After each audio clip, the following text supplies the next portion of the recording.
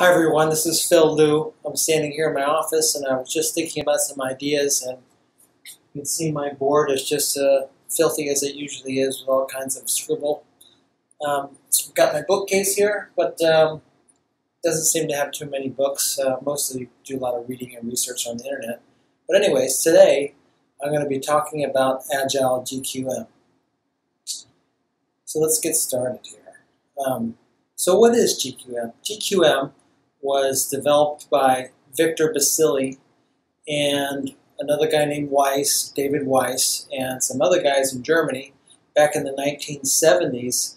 And they developed this approach for NASA and developing software for NASA and trying to develop software metrics.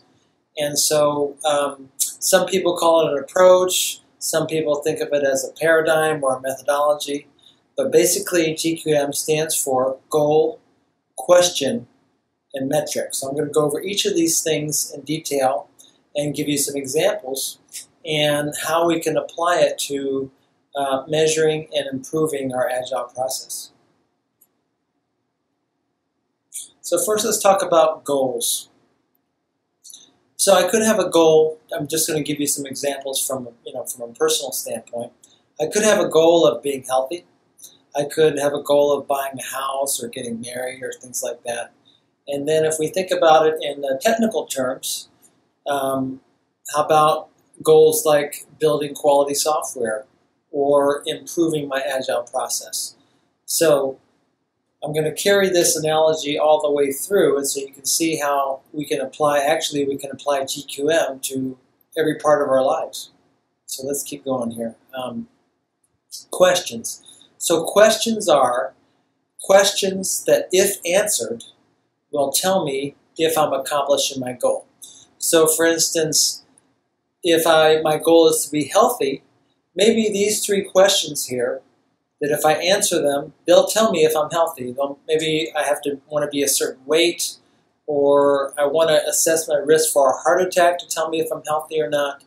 Or possibly, if I can run, 5 miles or something like that, that means that I'm healthy. So if I can answer these questions, that helps me to verify if I reached my goal. Now let's think about it in terms of Agile here. So for Agile, maybe I think to myself, okay, first I have to go higher level and think, okay, what is quality? What is quality for my software? Maybe I think of it in terms of defects, how many priority defects, where are the defects? Many of us think of Agile in terms of velocity. So am I getting faster? Am I getting slower?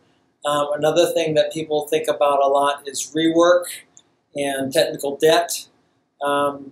Or we also think of, the main thing we want is our users to be happy. So that's a question that if we answer that question, we can determine if our software is good quality, which is our goal, right?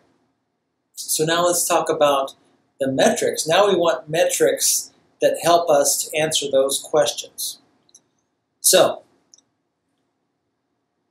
from the personal standpoint, maybe if I got metrics on my weight, my cholesterol, if I took a step test, if I measure my blood pressure, things like that, if I take those metrics and I measure them over time, I can tell if I'm becoming more healthy or less healthy, and they'll help me to answer the question of whether or not I'm reaching my goal. Now, from an Agile point of view, let's think of it this way. So we can think of production defects. Maybe I want to categorize my production defects by source of defects. I can also think of my estimates, my work estimates on my stories, whether or not that's accurate. Maybe the weighted value of some of my defects, or user retention rate to tell me if my users are satisfied. All of these metrics will go towards answering specific questions that are tied to my goals. So that's kind of the basics of GQM and how we can apply it to Agile.